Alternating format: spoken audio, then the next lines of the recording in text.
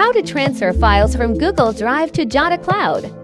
First, type CloudSlinker into Google. Then select CloudSlinker from the results. Then click on CloudSlinker to go to it. Or you can directly enter the official website of CloudSlinker to visit. CloudSlinker is a cloud-based transfer tool that supports up to 30 for different cloud storage platforms. Click on the Get Started button to access the application. You can either log in directly or create a free account. CloudSlinker provides 10 gigabytes of data transfer per month for free accounts. After logging in, click on Add Cloud to add cloud storage. First, add Jottacloud to CloudSlinker. Adding Jottacloud requires obtaining an access token. Click the link in the guidance pop-up to obtain the access token. The link will navigate you to the official Jottacloud application. Find the personal login token section and click Generate. To get your token, enter your password on the verification page. Finally, click Continue to generate the token.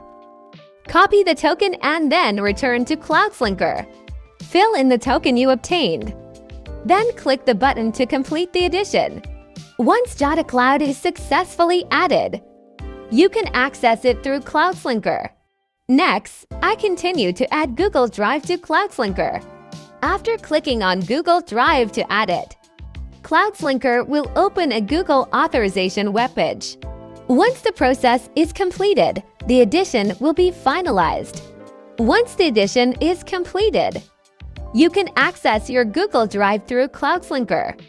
After completing the Cloud Drive addition, we can start creating transfer tasks.